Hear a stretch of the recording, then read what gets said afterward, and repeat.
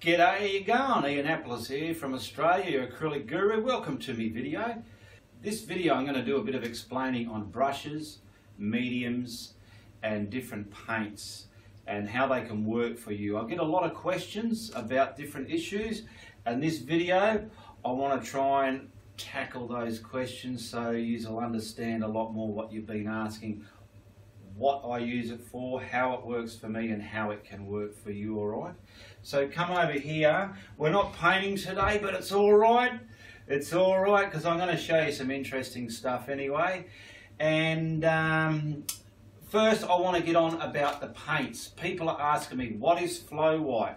Can I just get normal paint and mix water with it to thin it down or whatever? I call it flow white, but in your country you might have different names for it. Student paint, craft paint. I'm going to just show you what I use, and what I do use you can buy it online, okay? So get over here now. First I want to tackle retarder. Retarder is a product, a medium that slows down the drying time of acrylic paints. Alright, now there's so many different brands. These are just a couple I can get in Australia. This is a white one. It looks like a white, as you can see on my hand there. I've never used this one yet, but it's there and I'll give it a go one day. But I've been sticking, that's that one there. And it's made by Morte. Alright, I'll get that off my glove. Now there's also Global. I haven't used it yet, but I've got it in the arsenal ready to rock and roll. They're all the same. There's Atelier and there's Josonges, okay, Josonges. Now they say, how much do you use? I use a lot when I'm preparing my canvas, but if anything, you want to use about 10%. I'll show you what I mean by that. So here is the Global student paint that I use, and it's just called a student acrylic impasto, but it's white paint. Now I call it flow because it flows. I'll just use the old bottle here. It flows out of the bottle. Look, watch. It'll flow. It's flowing, it's soft, okay? That's why I call it flow white. It's just easy to word. Now there's my amount of paint, okay?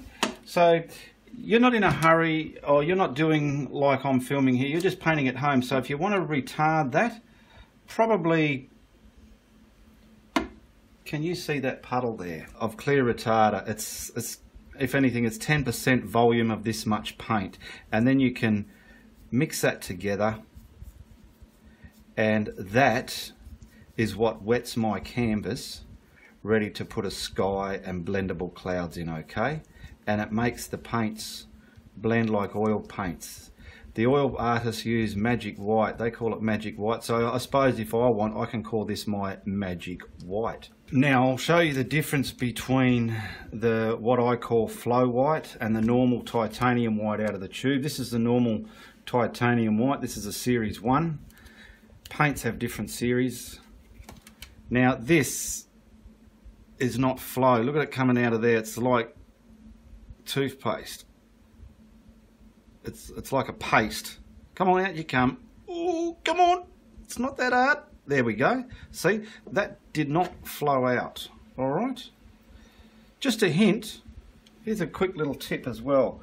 I don't know why I don't do it enough, but when you're putting your paint from a tube onto your palette, don't just ooze it all out and be done with it, because you get messes in your lids like I get here a lot.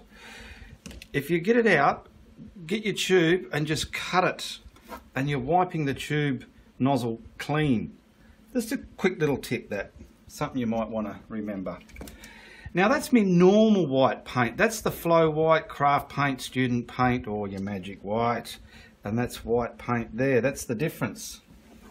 Now in another brand they've got structured paint and they've got flow paint. This is the same colour paint, yellow green, okay? Australian yellow green, or just yellow green.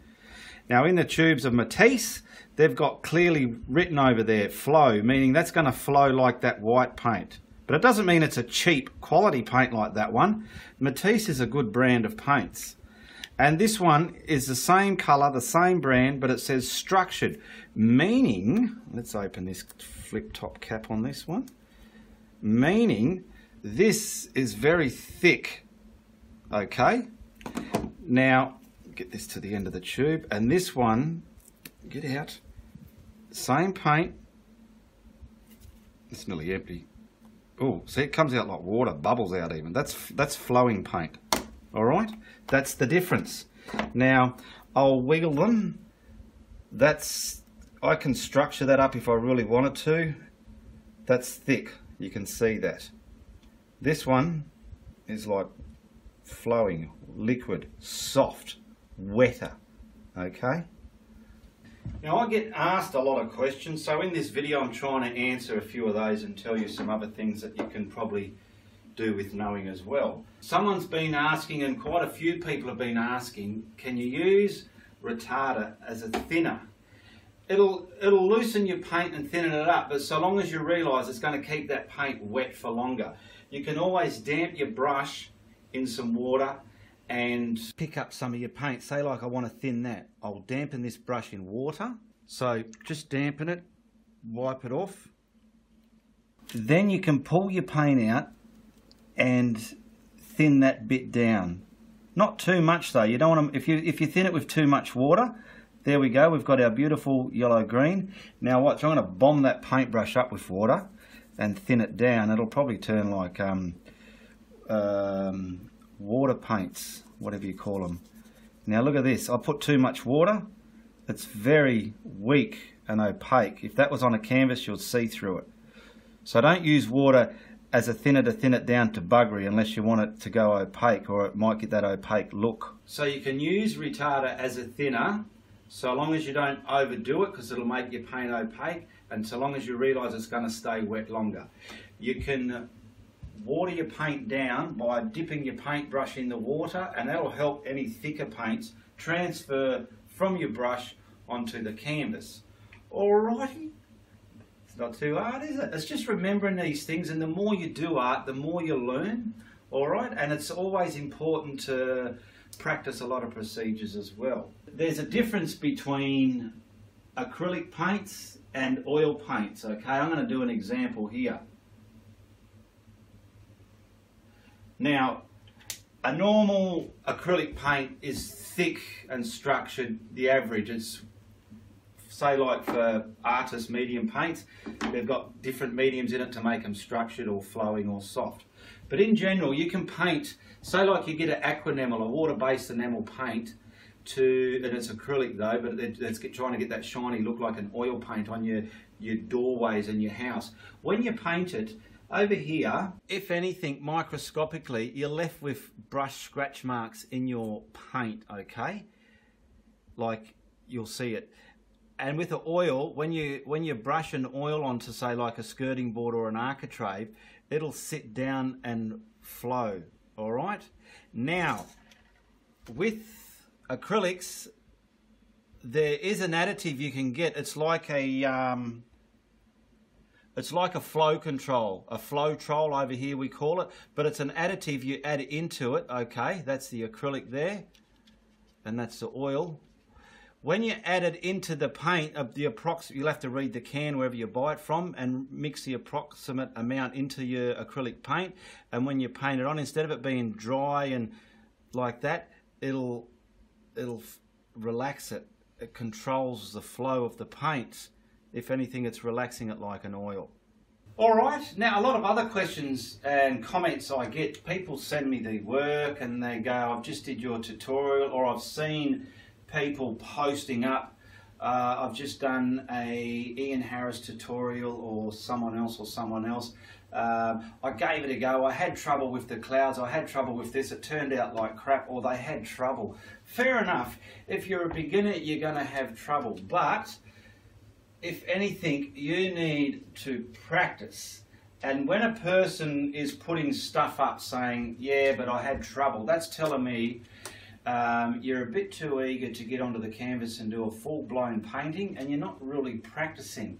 Now with practicing, you don't just practice, there's a few things you have to learn about practicing, okay? So I want to tell you that as well. Soak all this up, and some of it you might think, it's garbage, I don't need it, but there might be the odd thing you might think, hang on a minute, that boy's onto something there. Alright, so come a bit closer so you can see what I'm writing on my whiteboard here so I can get it right through to you. So we're going with practice. Now people tell me, Ian, you make things look so easy. Alright, maybe I do, but that's because I've done a lot of, up here, I've done a lot of practicing. Now with practice, you're going to do landscapes, seascapes for starters. So practice trees, clouds. Clouds are the most simplest things to look at in the sky, but can be the most hardest thing to achieve. So these things you've got to practice. And anything else like reflections, water, like water, trees and shrubs, whatever elements you want to use in a painting is what you need to practice, okay?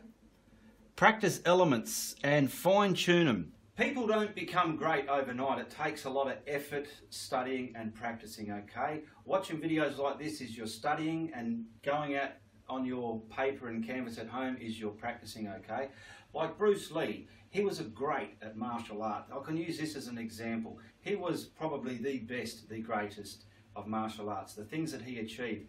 Now, he didn't just go to karate school or whatever it was, learn the first belt, okay, I've got that, I want to quickly jump onto the next one now. No, what he done, he learnt the first belt or the first dan or the first degree. Then what he done is go, okay, I've learnt that, now I want to master it. So then he mastered it. I'm not telling you you've got to master everything, but you put that extra effort in before you move on. And then he did the next procedure and he mastered it. And that's why he became such a master in his crafts and arts of what he does. And there are a lot of artists out there that are really, really great at what they do, and I guarantee you, with their practicing and whatever they were doing and their natural abilities, they didn't only get to that level, they wanted to master it, all right? And it'll come out that easy, and then when people watch you paint, they'll go, my God, you make that look easy. It's just because you put more effort into it. I'm not saying I've mastered everything just because people say mine look, I make it look like it's easy, but I've put a lot of practice in my stuff, okay? So that's something to put under your hat and remember as well.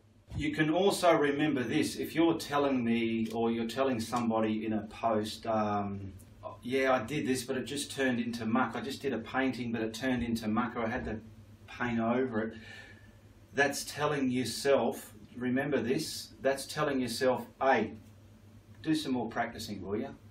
In my days of painting, when I was learning, I was learning things and I'm painting them, and then after a couple of paintings I'm like, I'm just not getting this. You know, and I was turning my paintings into muck. We're all guilty of it, too right we are, and we all do it. So that's just like someone knocking you on the head and going, hey, get up and practice some more, you, and so your work won't look like muck or snot, as I call it, all right? So that's something else you can remember. Something else a lot of people are asking me is, what are those brushes you're using for blending your clouds? Where do you get those brushes from? What are those brushes? Well, I'm going to show you the two different types of brushes that are out there. You can either get brushes from your Home Depot / hardware store, you know, where you can go and buy the paint for your house and brushes and rollers to paint a bedroom and ceilings and walls and cut in. You can go to a place like that, or you can go to your art shop, okay, where you can buy your canvases and drawing products and paints and brushes and knives and everything like that. So I want to show you down here the difference between brushes. So these ones here are just 2-inch brushes from the hardware store, okay? Just 2-inch brushes. They're all different ones that I use for blending, okay? And what's this one here? Well, that one is that's a 2-inch brush as well. It's probably a 3-inch brush or 2.5. I'd say 2.5. But that's the sort of one you might find in your art shop, okay? And people can use these and some people can't. I don't use them very much, but that's because I have my own way of painting. Now, when I say a 2-inch brush, if you're looking at my videos and go, all right, he said a 2-inch brush, you found this one at the art store, it's not going to work for you. And you want to know why? I'll tell you why. The way I blend, this is going to scratch it up, and this surface area is very thin compared to that surface area there. Look at the thickness of that, all right? And this is not as scratchy as this here. Now, to me, people ask, is it synthetic, real natural fibres or nylon? I don't know, and I don't really care, because so long as the edge is soft, it's going to work for me whether it's nylon, synthetic or natural, all right? Now, when you go to the hardware store to buy these brushes, they also have smaller 1/2 inch, 1.5 inch, 2, 2.5, 3s and so on. And even these ones from the art shops, they've got 1 inches or 25, 2.5 mil, whatever. Also, while you're watching this video, if you haven't subscribed to my channel, click that little icon on my head in the bottom right hand corner there and subscribe. When you subscribe, click the little bell. That way you'll get notified when I'm uploading a video or a premiere video. You'll be notified when that's going to happen, alright? And there's links in the description below for my art for sale. If you want to buy any of my tutorial paintings, they're all for sale, and there's a link that'll take you to my Facebook album art for sale page, and you're more than welcome to message me and buy a painting from there, and they're all done through PayPal payments, and they are all $55 US, which includes the postage and handling, okay? There's a link for my Facebook page, those people who might want to add me on Facebook, and we can follow each other. You can message me and ask me a question, and when I'm available I can answer it. Sometimes I'm there, sometimes I'm not, so it might take a while to get a response, or you might get a response straight away. And sometimes I've got too many to answer, I'll just give the thumbs up, meaning I've acknowledged you and I've read it, okay? There's also a link for my video catalogue, which I have on YouTube on my channel here. There's over 200 videos, and a lot of you new subscribers might not realise how much videos I have in my library there. So click on that link and it'll just show you all the different subjects that I teach in my channel here. And there's also a link for my Patreon page. Some people like to support us creators here on a Patreon platform, so you're more than welcome to support my content on that platform as well, okay? And it all costs you nothing except for the Patreon if you opt to support our content with whether it's $1, $5, whatever, how much you want to pledge a month, okay? But all the rest is for free, and it costs you nothing to subscribe to the YouTube channel. And yeah, and I love doing this for you people as well, okay? And I want to thank everybody for following me and supporting. We're hitting we're past the 55,000 subscriber mark, which is great. So we're hitting 60. Thank you everybody for getting me there. Thank you very much.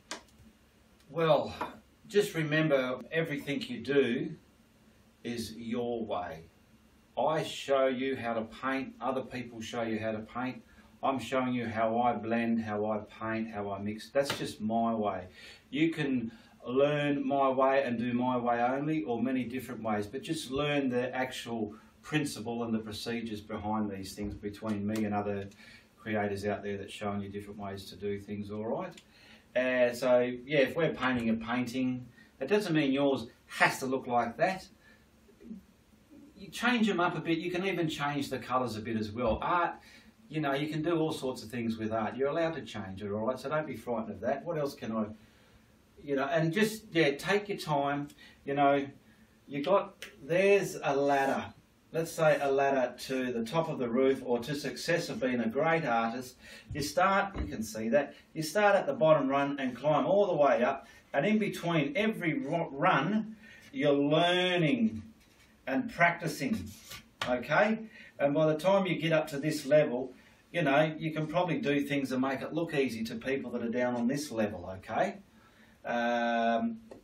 Don't try and just jump all the way up there in one big jump, because you're going to miss out on all this learning and practicing, and you're going to get to people that are already up there and you're going to think, God, you make it look so easy, mine just looks like muck. That's because you didn't take time climbing this ladder and learning and practicing. That's all it takes, okay? And don't try and think you've got to rush a painting and get it done. If it's bothering you or something's on your mind, just stop, put it down, do whatever in life and start over again, because the good thing about a painting is that's going to hang on the wall for the end of until the end of eternity. It'll outlive you, me and everybody else. Okay, so why cut a few corners in time when it's going to be there forever? Okay, don't forget to share, like and subscribe to my channel here. And if you like what I've done today, tell your friends. If you don't, tell everybody, all right? All the best, goodbye, good luck, and good on ya.